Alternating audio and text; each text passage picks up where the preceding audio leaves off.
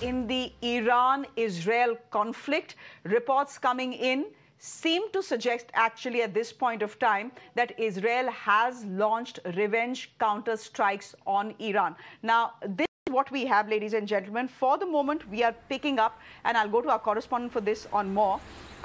We are being told that there have been 3 explosions near the Iranian army's major air base in Isfahan, which has long been home to Iran's fleet of American-made F-14 Tomcats, which were purchased before the 1979 Islamic Revolution. However, there is a type of a sort of denial that is coming in from Iran at this point of time. They are calling Israel's attack a failed attack and saying nowhere in the world will this qualify or be considered as an attack. Let me go straight across to my colleague, Srinjoy, who is joining us on the broadcast. Srinjoy, what's the latest? What are you picking up? As you rightly said, the Iranians have said, what kind of attack is this? Is this what you call an attack? Now, this is a retaliatory barb, is what you can say. First of all, the Iranians struck after their embassy had been hit in Syria, and the Iranians, with due warning, had struck with 300 missiles and drones and different other things, most of which the Israelis and the allies said that they have shot down or intercepted 99% of them, so that 3 or 4 would have got in. But on the other hand, here the Iranians have faced a different kind of assault, a sort of surgical assault of missiles, probably hitting Isfahan. Now there is as you rightly said, an air there. The F-14s were there. They were bought by the Shah from the Americans when America and Iran had a completely different relationship before the Islamic Revolution. Now, what kind of damage has happened is something we do not know. But it is a good thing that Israel, of course, has struck despite every effort by the Americans and many others not to retaliate. Israel has struck, but at least they have struck a military target, and the target is an Air Force base or somewhere close to an Air Force base. What kind of damage that it has done, we do not know. What kind of damage to these F-14s, we do not know. But yes, there have been explosions.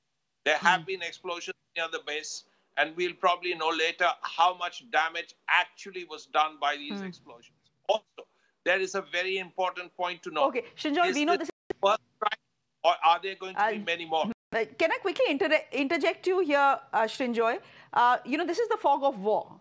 One side will say something, the other side will claim something. The real truth often emerges weeks after the attack has happened. So we are hearing from both sides, and both sides seem to suggest that they are in a good position right now, because Iran is saying, is this what you call an attack that ends up doing no damage?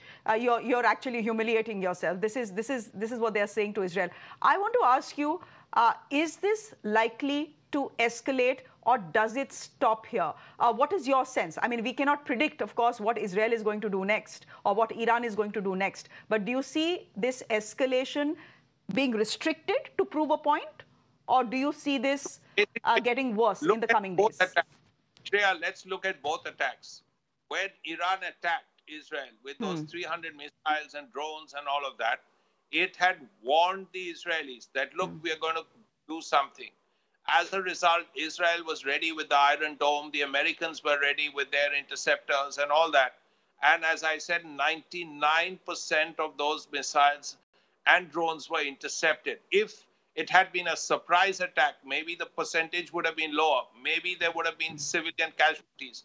Maybe there would have been more escalation. Now, the Israelis, on the other hand, have struck a military target. And from what we know, they have struck one. Now, the point is, both sides will claim victory. Now, if you're going to claim victory, then hopefully you will not do anything else after that. Now, that is something from people like us who want the war to end as quickly as possible, right? No one wants to see fighting anywhere else in the world. But exactly how Netanyahu and the Islamic leadership, Iranian leadership will deal with it, we don't know. As you rightly said, this is something that we can only speculate on. Both sides have claimed victory. So if you claim victory, why do you need to fight anymore? That is the question. Now, if that is the answer, the answer is yes, you won. So why do you need to fight anymore? If that is so, then hopefully this is the end of it. But we'll know later in the day, we'll know in a couple of days. Hopefully. Again, what will Iran do? What will Iran do now? What will Hezbollah do now? What will Hamas do now? Hamas, you can say, is degraded. But what will the Hezbollah do, who are allies of the Iranians? Okay, Shinjoy, we'll leave it there. Why the location of the strike is also worrying is the fact that Israel's airstrikes actually have hit a province which has Iran's nuclear sites. And that becomes part of the worry as well. We'll leave it there for the moment, Shinjoy. Thank you very much for joining us.